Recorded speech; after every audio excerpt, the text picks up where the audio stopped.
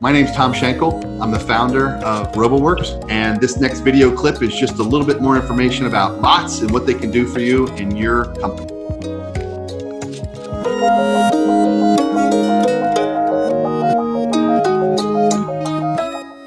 One of the concerns that I address early on in the conversations with executives is, hey, is this going to take up a lot of time?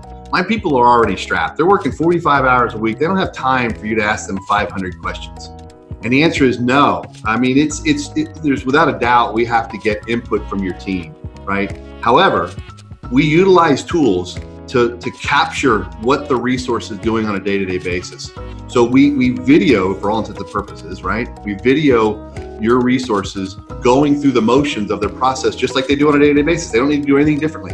And then from that, we take away that video, we go off to our offices and we evaluate it, we process it, we start to build the robot, and then we come back to you routinely on a scheduled pattern that says, hey, we've got to ask you about these 5 questions.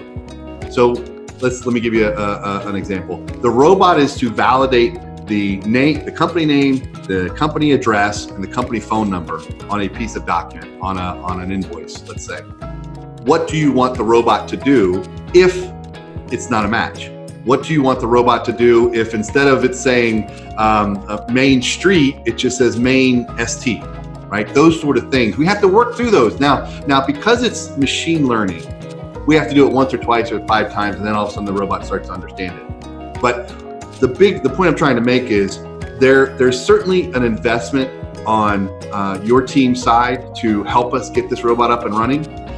We don't have to crash it. We don't have to do it all in one day or 1 week or 1 month, but there's certainly an investment. But what you'll find is the tools, the technology, and the methodologies we deploy, we're very sensitive to your team members' time, and we do everything we can to try and eliminate any waste or any unnecessary discussions, emails, conversations, reports, because we've done this so many times. It's just part of our methodology.